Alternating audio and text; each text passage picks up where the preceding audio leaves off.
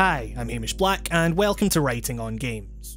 Here's a weird story for you. Back in 2016, I made a video about Final Fantasy XV that was generally very positive.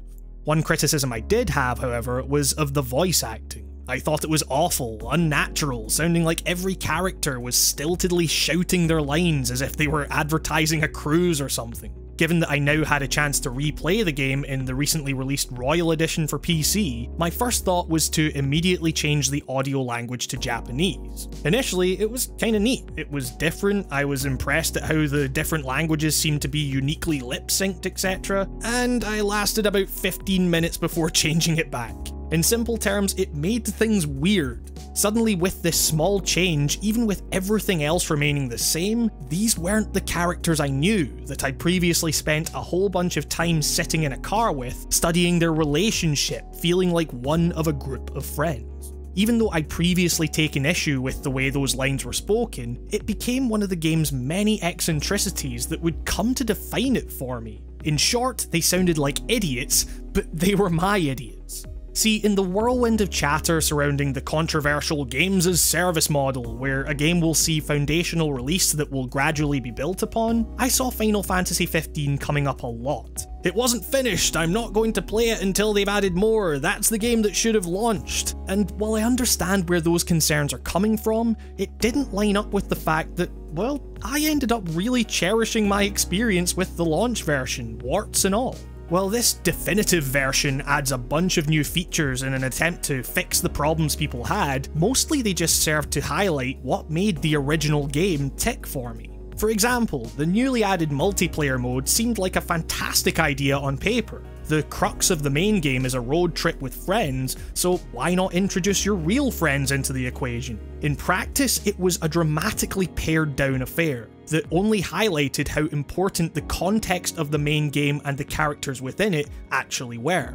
Without that, the flaws in the individual mechanics and systems became more apparent. See, the game's combat in particular was always pretty simplistic, and despite the numerous gear and customization options available, there were very few situations that you couldn't simply brute force your way through if you just held down the attack button while stocked up on healing items. But I can't say I didn't enjoy it. There was a satisfying rhythm to it all, a ballet-like spectacle that perhaps I didn't get from turn-based installments of yore.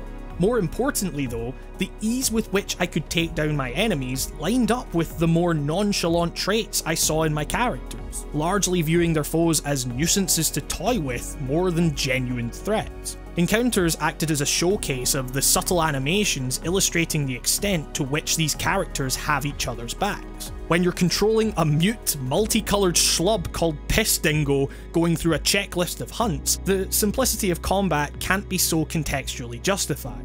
In a vacuum, it's arguably a flaw. As part of a larger whole though, the way the combat played out helped me interpret a side to the characters not conveyed through dialogue. In that sense, sure, the multiplayer adds more to the package, I guess, but all it ended up doing was make me long for that specific road trip once more. This more is better approach isn't just apparent in the modes available either.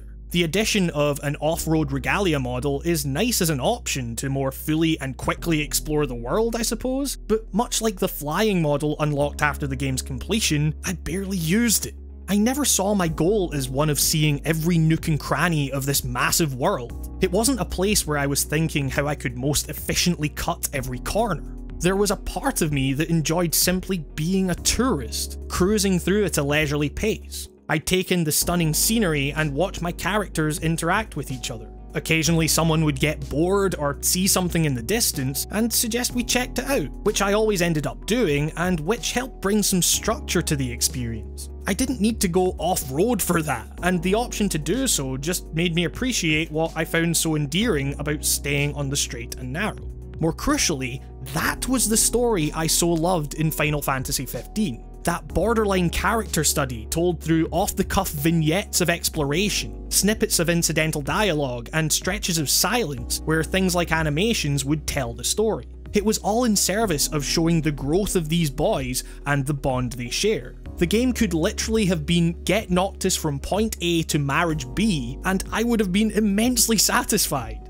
which is why it was so disappointing both then and now that the later chapters took this sudden turn towards focusing on the nigh incomprehensible main story involving political conspiracies, royal lineage, crystals and the like. Apparently since release, changes have been made to the story in terms of additional cutscenes. It's novel for sure, going against the convention that post-game support can only be limited to gameplay alterations. At the end of the day though, it's still a narrative that takes the focus away from the more subtle human stories we've been experiencing in the Regalia. That sees Noctis, for example, treating the trauma befalling his friends, the ones we've been controlling, as if it were nothing, while news of Luna Freya, a character we barely see, sends him spiraling into despair. In short, it's just more of a story that's still bad.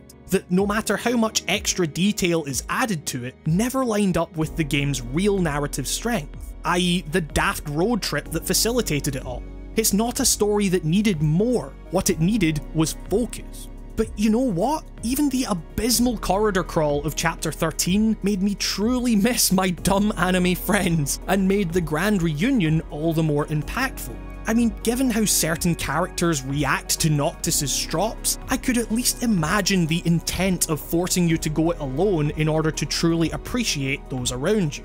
Either that, or I'm clearly willing to excuse a lot for these boys. All of this is to say that Final Fantasy XV's problems are numerous, but in terms of what those problems ended up saying to me in terms of the characters, that they were merely a bunch of friends of imperfect human beings concerned only with getting through this mess together, that is what has kept me thinking about the game in such a reverent light. I didn't need all the bells and whistles attached, I either didn't notice them, as in the story editions, or their inclusion just reminded me of what I so enjoyed without them. Again, more does not always equal better. I subconsciously ended up viewing the larger game in the same way I viewed the characters within it. Its blemishes and shortcomings served to give it a distinct human identity as I saw it. Like its characters, Final Fantasy XV was, and still is, a deeply flawed journey.